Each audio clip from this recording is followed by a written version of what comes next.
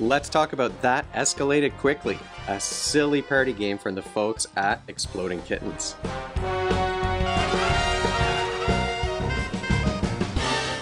Welcome to Brains on Games. I'm Dr. Brian McDonald. In this episode, we're going to talk about a ridiculous party game from the folks at Exploding Kittens.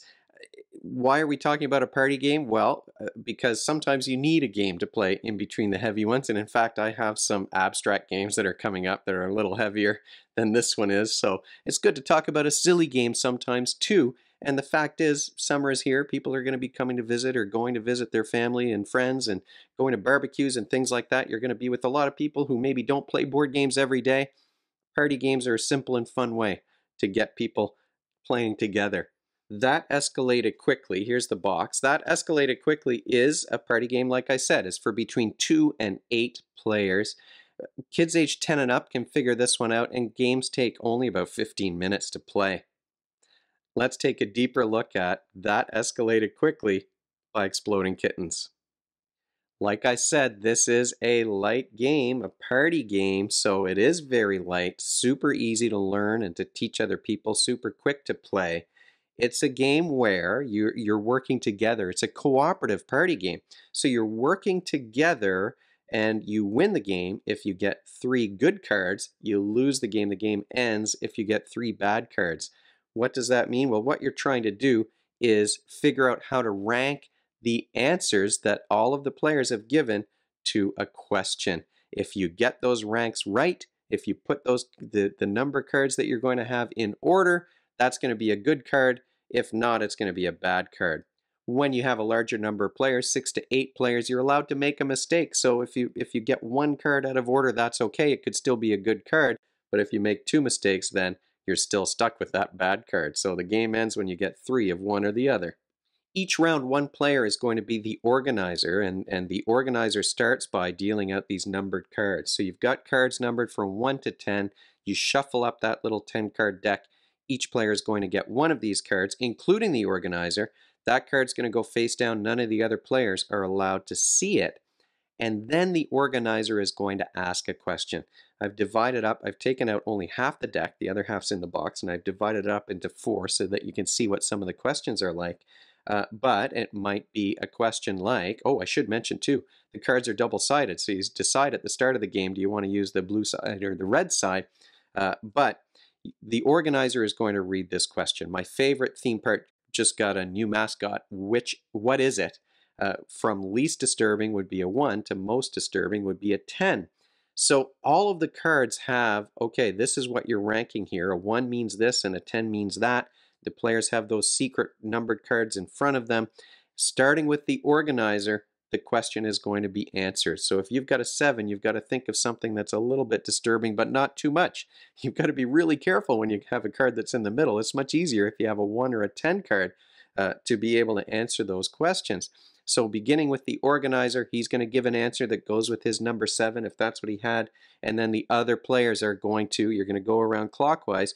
The other players are going to give an answer that matches up with their number that no one else knows. The organizer then is going to, starting with the lowest number, he's going to choose cards so that he can put them in order. So if one player said something that wasn't disturbing at all, I'm going to say, oh, I want your card first, and then I want this other card. I think it's somewhere in the middle. I had a 7, so that's a little on the high side. Somebody else probably had a 10. So from each player, you're taking their card you're trying to get them in order from the smallest number to the largest number. And as I said, with large play counts, you're going to be allowed to make 1 mistake. If once everyone's card has been gathered and the organizer turns them over 1 at a time, everything's in order, well, this is a good card now. If not, if you make too many mistakes, it goes on the bad card pile, and then the game is going to end when you get 3 on one side or the other. Once you've flipped over all of those cards and the round is over, the next player gets to be the organizer and things continue. What skills, though, are you practicing when you play a ridiculous game like That Escalated Quickly? Well, I mean, there's some creativity and imagination involved here. If you're trying to think of a disturbing mascot or a not very disturbing mascot or something in between, if you're trying to think of a very terrifying line for a scary story, if you're trying to think of a useful or useless upgrade for a car, You've got to have some creativity there. But I think another important skill that you're practicing when you're playing a game like this is verbal reasoning, verbal problem solving. You've got a rank, you've got adjectives. You need to understand what that adjective means and come up with an idea that other people will understand. Oh, that's, extreme at one end or the other, or it's somewhere in the middle. And if you've got a few players that have cards, a 4 and a 6, then you're really threading a needle there to try and figure out what your answer is going to be that's going to be clear to the organizer of the game. So verbal reasoning, I think it's simple. Well, maybe it's not so simple if everybody has cards that are numbered in the middle. If you've got a 2 and a 3, you have to distinguish between them. But this is a basic verbal reasoning game where you might also be developing your vocabulary of adjectives if we're talking about the younger kids. Disturbing or useful or impressive, what have you. What does a signature trick mean if we're talking about a magician, and what's his signature trick? These are all adjectives that I think it's a good thing for kids to learn. If you want to be a writer, if you want to be able to write a good essay, you need to have good descriptive words. Final thoughts though about that escalated quickly. Well, like most of the Exploding Kittens games, this is a very silly game. I mean, we laughed every time I've played this, we laughed the entire time. If you've got the right group and the right mood, you're going to have a good time playing this game. It's silly. You might have discussions or arguments about, whether something was cuter or more or less useful based on the person's answers. But this is a silly game. It's just ridiculous. And you're laughing and trying to come up with funny ideas. We really did have a lot of fun playing this one, and it's cooperative. I do really like that everyone's working together here. So it's not a game like, I mean, in some ways it might remind you of Cards Against Humanity or Apples to Apples, where you're trying to come up with an idea that matches. But here, you're not limited by cards in your hand. You've just got to come up with an idea that matches your number.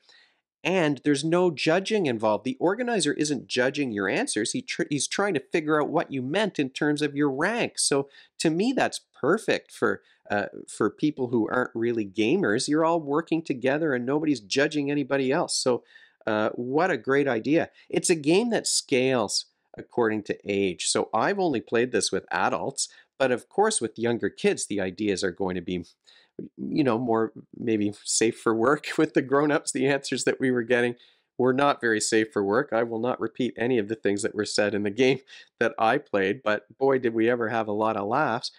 So it's not like you need a special deck of cards with questions that are going to make it more appropriate for grown-ups. These questions are great. Now, some of the questions, though, might be easier for grown-ups to answer or understand. There are questions about landlords. Oh, your landlord put a clause in your lease, most likely you're going to take the apartment to least likely. You show up late for work. What's your excuse? There's some things that maybe are more appropriate for grown-ups than for kids. But you change a wording in the question, or uh, it's super easy to just draw another card. I mean, you've got 300 of these questions. There's 150 cards, and they're all double-sided. So super easy to change that around if you need to. There's no artwork on the cards, but the colors are, I like the color scheme. Personally, the icons are super clear. It's always very clear what the rank, what the numbers mean from 1 to 10 for most or least or what have you. The cards are coded, so they seem like they're going to be pretty durable. I haven't spilled anything on them yet. I want to touch wood when I say that, but they all seem pretty durable too. Now, are there downsides though to that escalated quickly? Well, the main one, right, is that it's a party game. So you need a big group of people to play. There are rules for 2 and 3 players. As I said, it's a game for between 2 and 8 people. But if you are playing 2 or 3 players, each player is going to have 2 number cards, so they're going to have to give 2 answers. Then they have to remember, okay, this was the answer for that card, this was the answer for the other one, and the organizer has to remember that too when he's trying to get the cards from the players in their ranks. It's more fun, and it's certainly easier to manage when you've got more people in the group. I mean, maybe it's harder to get the right answers, but in terms of just remembering what was said and what goes with which card, it's way easier if you've got individual players, each with 1 number. So I like this at a higher play count. Now, there are 300 questions. We haven't occurred, I mean, it hasn't happened where we got repetition in the questions that we were asking or being asked in the game, but that is possible. I mean, I would think that with 300 different questions that you're either going to have different players, so you'll get different answers, you'll have different number cards, so it'll be different enough that there's lots of replayability here, but it's possible you might get some repetition, and if you're just playing this game with your family all the time, you might start to find a pattern in their answers, but what a fun, silly game. And every time I played this game, it was just laughing, laughing, laughing the entire time. So I think, like I said, a perfect game for non-gamers, a great palate cleanser in between heavier games if you need a break.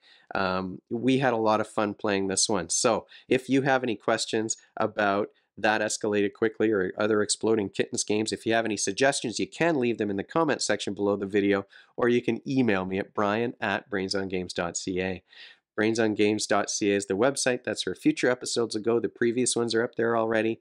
Brains on Games is the X handle on the Facebook page and the Instagram feed, so we're all over the place.